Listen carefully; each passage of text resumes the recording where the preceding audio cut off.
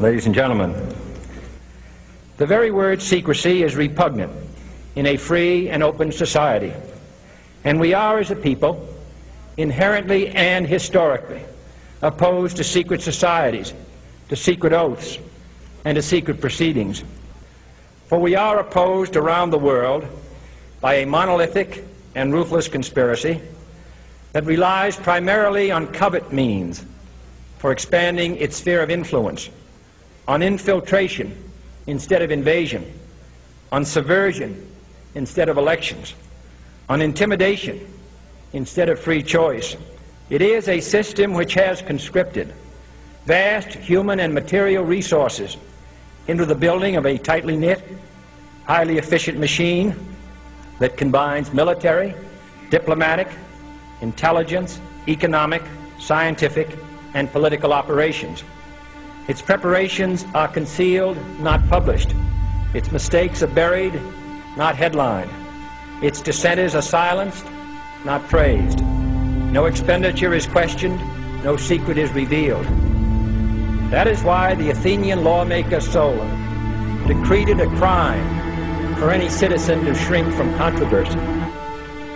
I am asking your help in the tremendous task of informing and alerting the American people, confident that with your help, man will be what he was born to be, free and independent.